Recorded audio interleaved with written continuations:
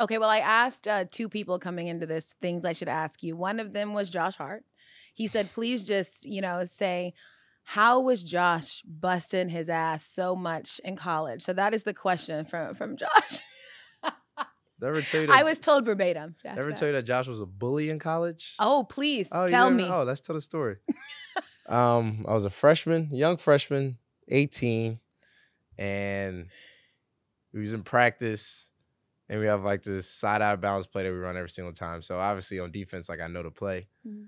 So he calls me a hack, but like, I think he was upset because I was like packing him up, in practice. He's cooking him a little bit. Just on defense. Yeah. And I got aggressive with him, and he's about to go over a screen. I just like got up on him, and Josh was wild, and he just like picked me up like right when I went and just threw me. Everybody knows Josh like, yo. I was so mad. Like, I didn't look at him. I didn't talk to him. I was just like off him, right? Yeah. And me and Josh weren't really the closest when I first got there. And I think maybe just because like young guy coming in and, he's probably trying to assert that dominance. Like, well, I'm not going there to take your spot. I'm just here to, Yeah. And we weren't even that close then.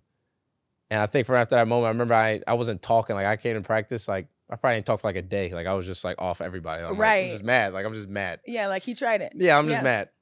And I remember I went home and Josh like texted me out of nowhere. It's like, you good? Like, no.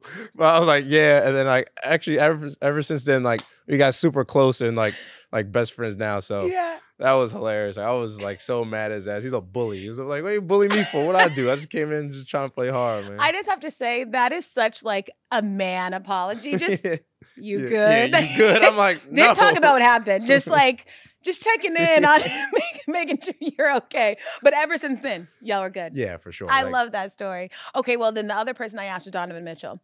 And he said that I should actually force you to pick your favorite Villanova NBA teammate. So who in the league? Of course Donovan would say that. He said, who in the league that went to Villanova was your favorite teammate?